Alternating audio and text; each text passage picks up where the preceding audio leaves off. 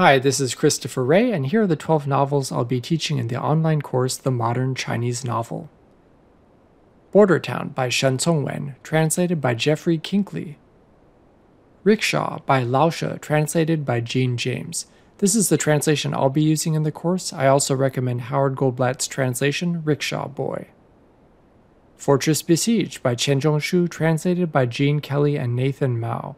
Here are two other editions of the same translation. The Rice Sprout Song by Eileen Zhang. This is a novel originally written in English. Notes of a Desolate Man by Chu T'ien-wen, translated by Goldblatt and Lin.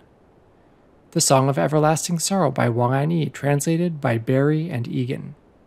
Atlas by Dung Kai-cheung, translated by the author, Hansen and McDougall. My South Seas Sleeping Beauty by Kuei-hsing, translated by Valerie Jaffe.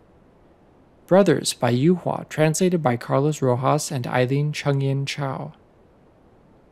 The Three-Body Problem by Liu Cixin, translated by Ken Liu. I also recommend the other two novels in that trilogy. Frog by Mo Yin, translated by Howard Goldblatt. The Man with the Compound Eyes by Wu Ming-yi, translated by Daryl Stirk.